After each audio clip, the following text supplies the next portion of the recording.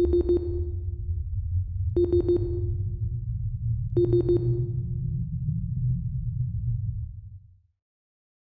everybody, your place back here with more go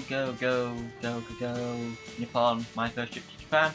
Reminder, Twitter, Tumblr, YouTube chat, essentially change description, which is a lot of videos you like.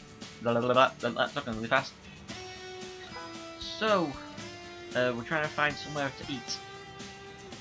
A lot of them are cheap train restaurants, so you can really get by in Japan on the cheap if you go to them often. And the storefronts all have realistic wax models of the food to provide elaborate samples. I heard Japanese people are obsessed with food, but I guess that's true. So, is there anything you have a taste for? Anything I have a taste for? Anything cheap? I want to eat noodles. I don't know.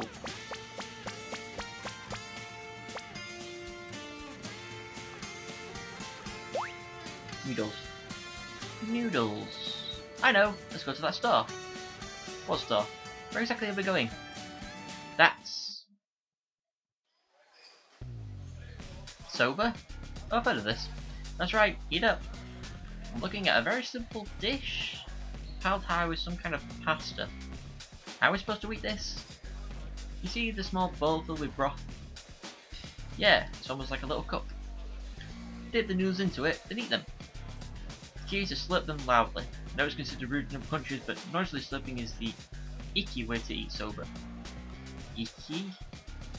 Stylish is the word, more or less. Maybe not. Maybe cool is the right word for it. It's cool to slurp your pasta. Japan is a total enigma. What's in this little dish? It's called yakumi. It's like a seasoning. You can add as much in as you want. Wow. As long as it's here, I'll put it all in. Ah! Here goes. Itadakimasu. Now slip it nice and loud, yeah.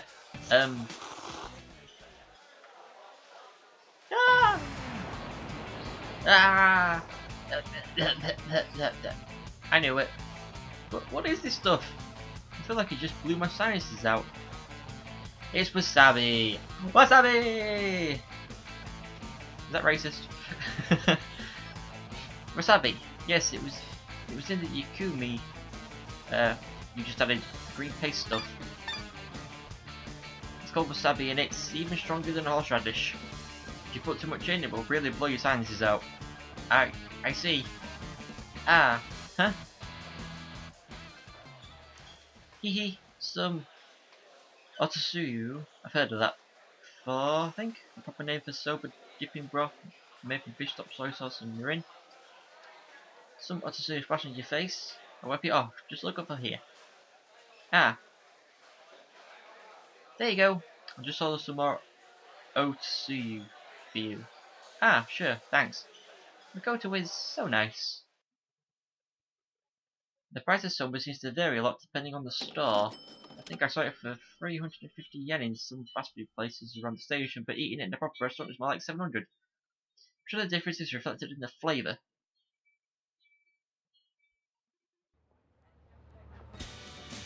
Ooh, that was a good meal. Okay then, next up. Huh? Wait, Makoto? Huh? What is it? What is that? What is what? That thing, it's over there. That giant tower. Oh, that's called the Tokyo Skytree. Tokyo Skytree? Yes, it's a broadcast tower that provides digital signal for all of Tokyo. That's a broadcast tower? Yes, until recently Tokyo Tower played that role, but now there are so many tall buildings in Tokyo that they interfere with the broadcast waves. The Skytree is supposed to remedy that, but it's still under construction. Wait a minute, that thing's not even finished yet? That's right, when it's finished, it will be 634 meters tall, the tallest broadcast tower in the world. As man-made structures go, it will only rank second after the Burj Khalifa in Dubai, the second tallest building in the world. And it's right next to Asakusa.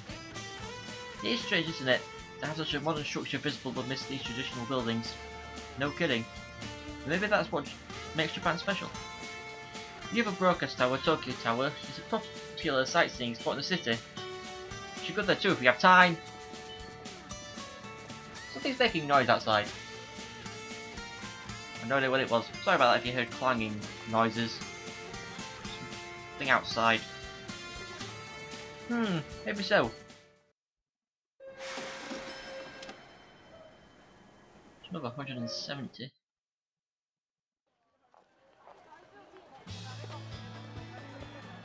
Okay. Well, that makes a full day of sightseeing. Makoto Misaki's Tokyo tour will now be coming to an end.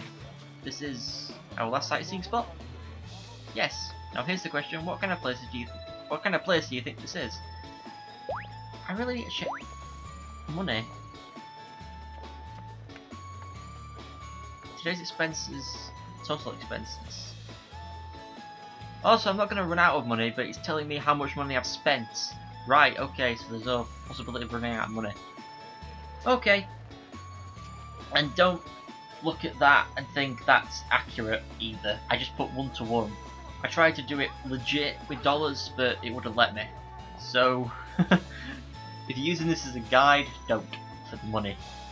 Everything else is correct though, probably. Right, what kind of place is this? What could it be? It just seems like your average everyday building. Let's see, just from the shape and size, it looks like a gymnasium. Ooh, so close. It's called Ryogoku Koku Gikan. Ryogoku Koku Gikan. I can't say that any faster. It's the promised land of sumo. Sumo? You mean like sumo wrestling? Yes, I think that's right. Sumo has a long history. Some people say it goes back at least 2,000 years. 2,000 years? Yes, long ago, it was a ritual to one of the gods. Wow. Have you seen it? They clap their hands in the ring and stomp their feet. It's all a ritual carried over from ancient times. Yeah, I've seen it on TV. I see. I did always wonder why they moved in such a strange way. It's nice to know the reason why. Sumo wrestlers are known as Rikishi. Rikishi? Sumo competitions between professional Rikishi is called Ozumo. 6 Ozumo competitions take place every year. 3 of them are held here at the Ryogoku Koku Gikan place. 3? You mean half of them? That's right. The Uzumo at the Goku Gikan take place in January, May and September, and they last for 2 weeks. If you want to come, it's best to buy tickets in advance on the internet or at a travel agency. Too bad it's not going on while I'm here. If I come back again, I'll make sure to check it out. Oh, and right next to the Koku Gikan is the Edo Tokyo Museum. It teaches people about the history of Tokyo. You want to go in and learn a bit about how Tokyo evolved since the era of the samurai? Sure, as long as they're here, let's do it. Wow, the Edo Tokyo Museum was really fun. Seeing Tokyo nowadays, it's hard to imagine it looked like that 200 years ago. I really learned a lot. So did I, to tell the truth. That's the first time I've been to that museum myself. What? Really? Hehe, it's true unfortunately. This was a good opportunity to go. There's a lot of things we only had general knowledge of, so it was educational for me too. I see. Yes, being with you today reminds me of how much we have to learn about our own country. Thank you, Samuel. Haha, I didn't do anything, but thank you for saying so. Hey Makoto, look at that. Who's that walking towards us? Oh my, it's an Osumo-san. Sumo wrestler. That's amazing. I've never seen one up close before. He's not just a big guy, he's got this amazing presence. That's it. He's got presence. He's gone. There are a lot of sumo stables around here, so I guess it's really not uncommon to see a sumo-san walking around. Yeah, they're really impressive. Hehe, that was a nice unexpected treat, but I think we'd better bring today's sightseeing to an end and head back home. Sure. With no more sightseeing to do, we headed home. It was a day of unforgettable experiences, and I thought I would be able to head home in peace, but... this is unbearable. What the hell is this? Why are there so many people in this train car? Please try to bear it a little while longer. Right. I wish I could, but I'm seriously going to get squished here. Ow. That was him being squished. Heading home, heading home. Ugh, ugh. I thought I was a gunner there for a minute. Whew. Hey Makoto, are we in? Tokyo's famous evening rush, yes. Evening rush. So you're saying Japanese people do this every day when coming home from work? When work and school end, everyone goes home at about the same time. A lot of people have to ride the train, so what can you do? What can we do? Can't believe people are just okay with this. That's right, to prevent certain strange crimes that happen during rush hour, there's a system in place to allow for women-only cars. If a man gets on them by mistake, he'll get lots of glares. I see. I guess anyone who would do that deserves whatever they get. I'd better not do it. Anyway, in the future, I'll try to make sure we don't ride the trains during rush hour. And we're home. La la la. Wow. La la la la la la la la la. Oh my, you seem so raptured with Akira. No way, that's not true. It's the first time I've watched her cook. She seems so at ease with it. Oh, she's cooking. Oh, I see. Akira makes dinner like that every day. Every day? Yes. Parents are always busy with work and they get home late. Once we were old enough, Akira started cooking every day. I see. Yesterday, I was surprised to hear Akira was such a good cook. But now that I see her in action, it seems completely natural. Maybe Akira is more feminine than I thought. But why just Akira? As the older sister, wouldn't it be your responsibility to do the cooking? Well, as you suggest, I did attempt it at first, but Akira said she didn't want to leave it all to me. That's... Go away, Michael. Come on, it's not like it matters. Now let's see what's on TV.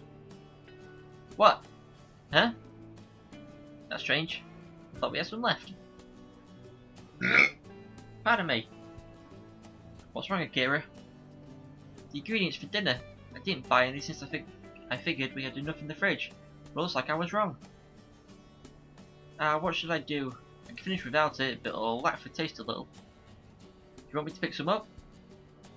I think so. Do you mind? Not at all. Wait, you going shopping now? Well, yes. By yourself? Yes. Why? You crazy? That's dangerous. What? Come on, it's dark out there. It's dangerous for a girl to walk around alone at this time of night. Don't be silly. It's not dangerous at all. Yes, it is. I'll go instead. Do you even know where to go or what to buy? Well, Akira could tell me. Do you know O-age? I'll need some kamaboko.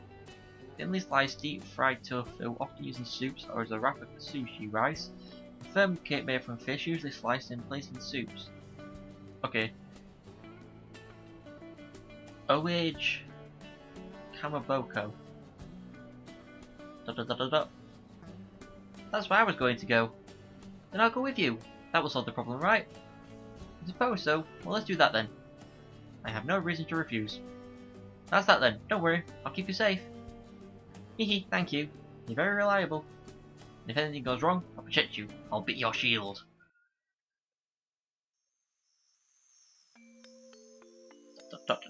So? Huh? Do you see anyone who might want to cause me harm? Not at the moment. Not just that, this place is incredibly peaceful at night. I told you, didn't I? I said it would be fine. But... Obviously, crimes do occur in Japan, and it is more dangerous at night than in the day, but it's still not really late enough to worry. Even then, as long as you're a little careful, you probably won't get into much trouble. I see. It is, even this late at night, there are young girls in short skirts walking all over. Is this country really that safe? I kinda regret acting like I could be her cool bodyguard now. But, no matter how safe you think it is, things are never 100%, you know? Having such a wonderful bodyguard today makes me feel particularly safe. Perfectly safe. Thank you. Makoto. I love you. Let's see, O-Age and Kamaboko, and that's it. Don't think I forgot anything. Okay, let's head back. Ah, let me carry the bags. Hee, thank you. Can't refuse such a sweet offer. It's nothing. That reminds me, you're good at English, you know, Makoto. Really? Thank you. Hearing you say that makes it all my studying feel worthwhile. Can I ask something? Why are you studying English? Well, there's no particular reason for it.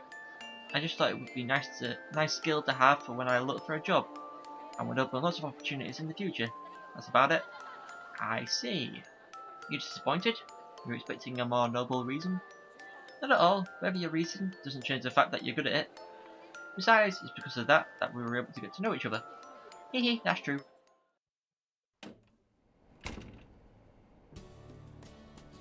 Okay, Kairi.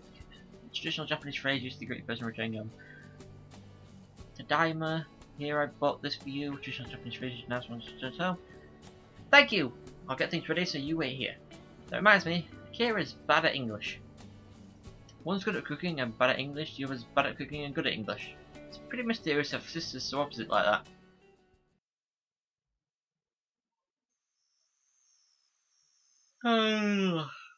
All that walking around today has me exhausted. I guess it's true that spring in Japan is really cold. It's pretty cold. Really cold, either one. Good thing I brought some cold weather clothes. But I hear it's hot and muggy in summer with a lot of sun. If I come here in summer, I'll have to prepare for that. You can even buy suntan lotion in a kombini, so there's plenty I can buy after I get here. Those are open 24 hours, and they have a huge selection. Kombini really are convenient. Right, so then we're going to go into day 2!